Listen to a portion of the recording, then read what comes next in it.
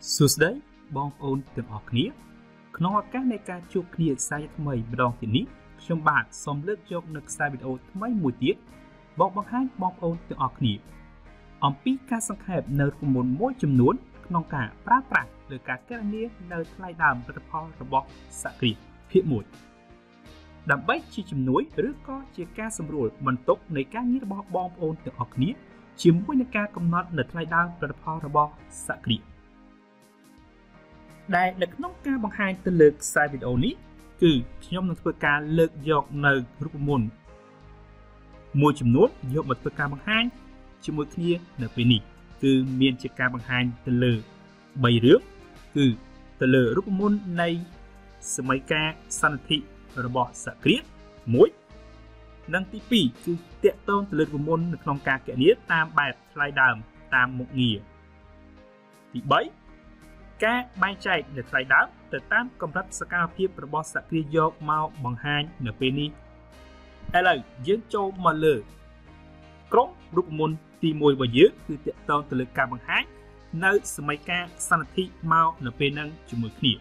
ដែលមានជាការបែងចែកនៅប្រភេទនៃសក្តិក្នុងការបង្ហាញជាពីរផ្សេងពីគ្នាចំពោះសន្និធិទៅលើសក្តិពាណិជ្ជកម្មនិងចំពោះសន្និធិទៅលើសក្តិប្រតិកម្មមកនៅពេលហ្នឹងចំពោះសន្និធិទៅលើសក្តិពាណិជ្ជកម្មគឺមានតែមួយប្រភេទនោះទេនៅក្នុងសម័យកាលនៃការបង្ហាញរបស់យើងគឺទៅលើទំនិញដែលសក្តិបានធ្វើការទិញមកដើម្បីយកមកធ្វើការលក់និងគ្រប់គ្រងបន្តមកនៅពេលហ្នឹងដែលយើងមានទៅលើសម័យកាលសន្និធិរបស់យើងគឺ beginning inventory បូកជាមួយនឹង cost of merchandise purchase ស្មើទៅនឹង cost of goods sold បូកជាមួយនឹង ending inventory របស់សក្តិដែលនៅក្នុងពាក្យពេចន៍បច្ចេកទេសមួយបន្ថែមទៀតដែលយើងអាចនឹងដឹងបានមកផងដែរនៅក្នុងនេះជាមួយគ្នាគឺចំពោះការផ្គុំបញ្ចូលគ្នានៃ beginning inventory ជាមួយនឹង cost of merchandise purchase ឬក៏ cost of purchase គឺយើងអាចហៅបានម្យ៉ាងទៀតមកផងដែរគឺ cost of merchandise available for sale មកនៅក្នុងហ្នឹងថ្លៃដើមទៅលើទំនិញដែលមានសម្រាប់លក់របស់សក្តិហើយនៅក្នុងសម័យកាលនេះគឺយើងអាចធ្វើការប្រើប្រាស់បានទាំងក្នុងលក្ខណៈជាឯកតារូបិយវត្ថុនិងទាំងក្នុងលក្ខណៈជាឯកតារូបវន្តនៃទំនិញមកក៏បានផងដែរហើយបើយើងមានសម័យកាលនេះហើយបើយើងដឹងព័ត៌មានទៅលើសម័យកាលនេះគឺស្គាល់3ធាតុយើងអាចធ្វើការទាញរកនៅធាតុទី4មកបានផងដែរជាមួយគ្នាដែលយើងឧទាហរណ៍នៅពេលនេះគឺទៅជាមួយនឹង cost of goods sold គឺស្មើទៅនឹង beginning inventory បូកជាមួយនឹង cost of merchandise purchase ដកជាមួយនឹង ending inventory ដែលយើងគ្រាន់ធ្វើការផ្លាស់នៅតួអង្គនៃសម័យកាលមកតែប៉ុណ្ណោះទេឥឡូវយើងមកធ្វើការមើលបន្តតទៀតជាមួយគ្នាទៅលើករណីនៃសក្តិប្រតិកម្មវិញម្ដងដែលចំពោះករណីទៅលើសក្តិប្រតិកម្មគឺនៅក្នុងសន្និធិរបស់សក្តិប្រតិកម្មគឺអាចនឹងមាននៅផលិតផលចំណុច3ប្រភេទក្នុងការបង្ហាញផ្សេងពីគ្នាដែលក្នុងនេះគឺខ្ញុំធ្វើការបែងចែកឲ្យគឺមានចេញជា3មុខនៅពេលនេះមកបង្ហាញគឺទៅលើវត្ថុធាតុដើមទៅលើផលិតផលពាក់កណ្ដាលសម្រាប់ដែលអាចហៅបានជា work in process ឬក៏ work in progress ក៏បានដែរនិងផលិតផលសម្រាប់មកនៅពេលហ្នឹង finished good ដើម្បីជាការជំនួយក្នុងការបែងចែកអំពីការខុសគ្នារវាងធាតុនីមួយៗដែលមានក្នុង inventory របស់សក្តិផលិតកម្មគឺទៅលើ raw material work in process និង finished good មានការខុសប្លែកគ្នាបែបណាខ្លះមកនៅពេលហ្នឹងគឺសូមអាចមើលតាមរយៈរូបភាពនៃការបង្ហាញនេះជាមួយគ្នាដែលធ្វើការដកស្រង់ចេញពីខ្សែចង្វាក់នៃការផលិតទៅលើម៉ាស់ក្នុងការប្រើប្រាស់របស់យើងនៅក្នុង clip video មួយដែលគេធ្វើការបង្ហាញអំពីការផលិតនៅម៉ាស់របស់ប្រទេសចិនមកធ្វើការបង្ហាញឲ្យយើងមើលនៅពេលហ្នឹងជាមួយគ្នាដូចយើងឃើញនៅទីនេះជាមួយគ្នាហើយចំពោះ raw material ដែលគេធ្វើការនាំចូលទៅក្នុងសក្តិដើម្បីយកទៅធ្វើការកែច្នៃធ្វើការផលិតដែលក្រោយពីបានធ្វើការកែច្នៃគឺអាចក្លាយទៅជា work in process ដូចនៅក្នុងឧទាហរណ៍រូបទាំងអស់នេះជាមួយគ្នានេះគឺជាផលិតផលដែលមិនទាន់សម្រេចនឹងធ្វើការលក់បានទៅតាមគោលនរបស់សក្តិនៅឡើយនោះទេក៏ដូចជាដែររូបទី2រូបទី3 មកនៅពេលហ្នឹងជាមួយគ្នាគឺសុទ្ធតែនៅក្នុងលក្ខណៈជា work in process ឬក៏ work in progress របស់សហគ្រាសនៅឡើយចំពោះរូបទី3គឺជាប្រផលសម្រាប់ដែលសហគ្រាសនឹងធ្វើការរុញចេញទៅលើការធ្វើការផលិតនិងលក់នៅលើទីផ្សារមកនៅពេលហ្នឹងបងប្អូនទាំងអស់គ្នាអាចធ្វើការមើលលម្អិតបន្ថែមអំពីដំណើររឿងទាំងអស់ហ្នឹងតាមរយៈ link នៃ YouTube ដែលបានធ្វើការបង្ហាញឲ្យនៅផ្នែកអានេះមកផងដែរជាមួយគ្នាឥឡូវយើងចូលទៅមើលលើសមីការសន្តិចំពោះសហគ្រាសប្រតិកម្មទៅលើប្រផលកបិរភាពនឹងមកជាមួយគ្នាតែម្ដងគឺទី1ទៅលើសមីការរបស់ raw material ដែលយើងមាន beginning raw material បូកជាមួយនឹង cost of raw material purchase ស្មើទៅនឹង cost of raw material use បូកជាមួយនឹង ending raw material ចំពោះសមីការទៅលើ work in process ឬក៏ work in progress វិញគឺយើងមាន beginning work in process បូកជាមួយនឹង total manufacturing cost ស្មើទៅនឹង cost of goods manufacture បូកជាមួយនឹង ending work in process ចំពោះ finished good គឺយើងមានជាសមីការនៃ beginning finished good បូកជាមួយនឹង cost of good manufacture ស្មើទៅនឹង cost of goods sold បូកជាមួយនឹង ending finished good មកផងដែរ cost of raw material purchase សំដៅទៅលើថ្លៃដើមនៃវត្ថុធាតុដើមដែលបានធ្វើការទិញយកមកប្រើប្រាស់នៅក្នុងសហគ្រាស total manufacturing cost សំដៅទៅលើចំណាយផលិតកម្មសរុបរបស់សហគ្រាស cost of good manufacture សំដៅទៅលើថ្លៃដើមនៃផលិតផលបានធ្វើការផលិតសម្រាប់ cost of goods sold ថ្លៃដើមផលិតផលដែលបានលក់មកនៅក្នុងនោះឥឡូវយើងទៅមើលទៅលើសមីការនីមួយៗមកជាមួយគ្នាពេលនេះចំពោះសមីការនៃ raw material គឺក៏ដូចគ្នាមកផងដែរ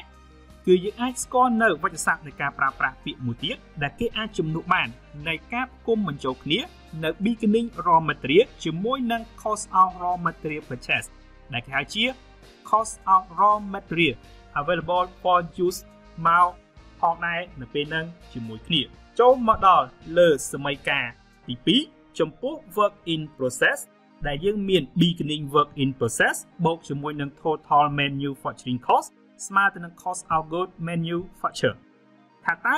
អ្វីទៅគឺជា total manufacturing cost គឺសំដៅទៅលើចំណាយដែលបានធ្វើការប្រើប្រាស់ក្នុងដំណើរការនៃការផលិតរបស់សហគ្រាសដែលមានទៅលើធាតុផ្សំធំចំនួន3ដើម្បីធ្វើការបង្កើតចេញជា total manufacturing cost គឺមាន direct labor direct material និង manufacturing overhead មកជាការបង្ហាញធាតុទាំង3នេះគុំបញ្ចូលគ្នាគឺយើងបានចេញជាចំណាយក្នុងការធ្វើការផលិតរបស់សហគ្រាសនិងបច្ចុប្បន្នមួយទៀតដែលយើងត្រូវស្គាល់មកផងដែរជាមួយគ្នាផងដែរគឺ total cost of work in process ដែលការគុំបញ្ចូលគ្នានៅ beginning work in process បូកជាមួយនឹង total manufacturing cost និងសមីការទី3គឺទៅជាមួយនឹង finished good ដែលមាន beginning finished good បូកជាមួយនឹង cost of good manufacture ស្មើទៅនឹង cost of goods sold បូកជាមួយនឹង ending finished good ធាតុ2គុំបញ្ចូលគ្នានៃ beginning finished good ជាមួយនឹង cost of good manufacture អាចនឹងគេប្រើប្រាស់នៅវចនស័ព្ទមួយចំនួនបន្ថែមមកផងដែរជាមួយគ្នាគឺ total cost good available for sale ថ្លៃដើមនៃទំនិញដែលមានសម្រាប់លក់នៅក្នុងសហគ្រាសចប់ពីក្រុមការងារនៃសមីការសន្និធិឥឡូវយើងមកចូលមើលទៅលើការគណនានៃថ្លៃដើមទៅលើរូបមន្តមួយចំនួនដែលពាក់ព័ន្ធទៅនឹងថ្លៃដើមទៅតាមមុខងារមកនៅក្នុងនោះដែលក្នុងការបែងចែកនៅប្រភពនៃចំណាយនៅក្នុងការធ្វើសកម្មភាពរបស់សហគ្រាសទៅតាមមុខងារគឺគេអាចធ្វើការបែងចែកនៅប្រភពនៃចំណាយទាំងអស់ចេញជាពីរមុខងារធំផ្សេងពីគ្នាមួយគឺថ្លៃដើមដែលបានធ្វើការប្រើប្រាស់នៅក្នុងដំណើរការនៃការផលិតនិងថ្លៃដើមដែលមិនបានធ្វើការប្រើប្រាស់នៅក្នុងដំណើរការនៃការផលិតរបស់សហគ្រាសនោះទេដែលហៅជា real cost ចំពោះថ្លៃដើមដែលបានធ្វើការប្រើប្រាស់ការធ្វើការផលិតរបស់សហគ្រាសដូចយើងបានបង្ហាញមកក្នុងមុននឹងផងដែរជាមួយគ្នាគឺផ្គុំឡើងដោយធាតុធំចំនួន3 សំដៅទៅលើវត្ថុធាតុដើមដែលផ្ទាល់ដែលបានយកមកធ្វើការប្រើប្រាស់នៅក្នុងការធ្វើការផលិតរបស់សហគ្រាសកម្លាំងពលកម្មដោយផ្ទាល់ដែលបានយកមកធ្វើការប្រើប្រាស់ក្នុងដំណើរការនៃការផលិតរបស់សហគ្រាសជាមួយនឹងចំណាយប្រយោជន៍ផលិតកម្មរបស់សហគ្រាស manufacturing overhead ជាការណែនាំទៅលើវត្ថុស័ព្ទនៃការប្រើប្រាស់បន្ថែមទៀតជាមួយគ្នាដែលហៅជា prim cost ចំណាយផ្ទាល់ផលិតកម្មដែលផ្គុំឡើងដោយ direct labor ជាមួយនឹង direct material cost អញ្ចឹងនៅក្នុងការគណនារកនៅ product cost ក៏អាចធ្វើបានដូចគ្នាមកផងដែរដោយយើងយកនៅ prim cost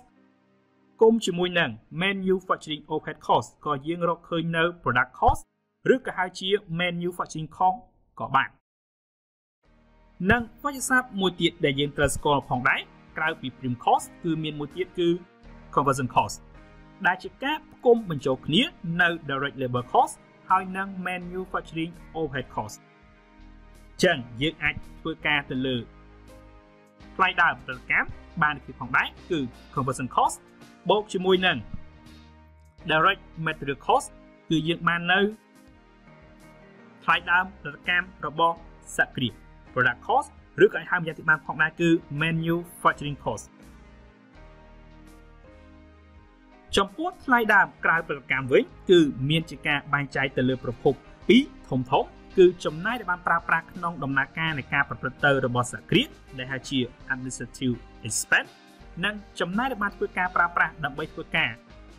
លក់នៅផលិតផលឲ្យទៅដល់ដៃអតិថិជនរបស់សហគ្រាសដែលហៅជា selling expense មកនៅក្នុងនោះជាការបញ្ចប់នៃការធ្វើការបែងចែកទៅតាមមុខងារឥឡូវយើងមកមើលលើការធ្វើការបែងចែកនៅថ្លៃដើមទៅតាមរយៈកម្រិតសកម្មភាពវិញម្ដងជាមួយគ្នា cost behavior ដែលគេអាចធ្វើការបែងចែកនៅប្រភពនៃចំណាយរបស់សហគ្រាសគឺចេញជា2ប្រភពផ្សេងពីគ្នាមួយគឺជាចំណាយប្រែប្រួលសរុបនិងចំណាយថេរសរុបរបស់សហគ្រាសដែលបង្កឲ្យមានជាចំណាយសរុបរបស់សហគ្រាសមកនៅពេលហ្នឹងដែលយើងមានជាមុន total cost ស្មើទៅនឹង total variable cost បូកជាមួយនឹង total fixed cost មកនៅក្នុងនេះដែល total variable cost គឺយើងអាចធ្វើការគណនារកបានមួយតាមរយៈ total variable manufacturing cost បូកជាមួយនឹង total variable non manufacturing cost មកចំពោះ total fixed cost ក៏ដូចគ្នាដែរគឺមានជា fixed cost មកពីផ្នែក manufacturing cost និង fixed cost មកពីផ្នែកនៃ non manufacturing cost មកផងដែរចំពោះការរកទៅលើ total variable cost និង total fixed cost មួយបែបទៀតជាមួយគ្នាតាមរយៈទៅជាមួយនឹងចំនួននៃសកម្មភាព total variable cost គឺអាចរកឃើញបានតាមរយៈ variable cost ក្នុងមួយឯកតាគុណជាមួយនឹងចំនួននៃឯកតាឬក៏ចំនួននៃសកម្មភាពដែលសហគ្រាសបានធ្វើការផលិតហើយនឹងលក់នៅផលិតផលរបស់សហគ្រាសចំពោះ variable cost per unit គឺមានជាការផ្គុំឡើងដោយ direct material cost ក្នុងមួយឯកតាបូកជាមួយនឹង direct labor cost ក្នុងមួយឯកតាបូកជាមួយនឹង other direct cost ក្នុងមួយឯកតាមកផងដែរដែលឡែកចំពោះចំណាយថេរសរុបគឺនៅក្នុងចន្លោះលក្ខខណ្ឌនៃសកម្មភាពដែលសហគ្រាសធ្វើនៅក្នុងកំឡុងនៃគ្រាមួយគឺចំណាយថេរមិនមានជាការប្រែប្រួលនោះទេនៅក្នុងការផ្លាស់ប្ដូរនៅកម្រិតនៃសកម្មភាពរបស់សហគ្រាសពីមួយកម្រិតទៅមួយកម្រិតជាចុងបញ្ចប់នៃខ្សែវីដេអូនេះខ្ញុំបាទសូមអរគុណចំពោះការទស្សនារបស់បងប្អូនទាំងអស់គ្នាហើយក៏សូមអរគុណទុកជាមុននៅរាល់ការរិះគន់និងការណែនាំនៅចំណុចខ្វះចន្លោះដែលបានកើតមានឡើងដល់ខ្ញុំបាទក្នុងការបង្ហាញទាំងអស់នេះបើសិនជាអាចសូមបងប្អូនជួយធ្វើការណែនាំដោយដាក់ជា comment នៅខាងក្រោមនឹងមកខ្ញុំនឹងព្យាយាមធ្វើការកែលម្អទៅលើការបង្ហាញទាំងអស់ហ្នឹងនៅពេលក្រោយៗបន្តមកទៀតជាមួយគ្នាបើសិនជាខ្សែវីដេអូនេះអាចជាប្រយោជន៍ដល់ការងាររបស់បងប្អូនទាំងអស់គ្នា